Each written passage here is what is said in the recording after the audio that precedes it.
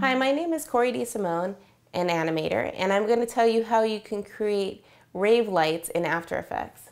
Raves apparently have all different kinds of light shows, and I'm going to show you how you can create a light show with just straight streams of light with many different colors, and you can animate them to kind of dance on the screen. And so the first thing that I did is create a solid, and I created a black solid. And then after that, I applied several adjustment layers. And to each one of those adjustment layers, I applied the effect CC Light Sweep. You can then make adjustments to your effects for the CC Light Sweep. You can change the color of your light. I added 2 pink lights, a green light, and a white light.